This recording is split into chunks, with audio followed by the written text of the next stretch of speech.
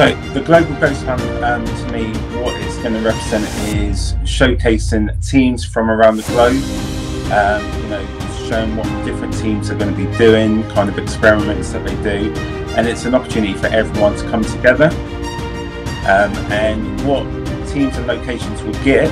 from the Global Ghost Hunt is a very supportive team in the background, from supervisors to team leaders, people that are going to be in charge of the locations and helping people out. And it's an opportunity for people to get themselves up there with the right support team in the background.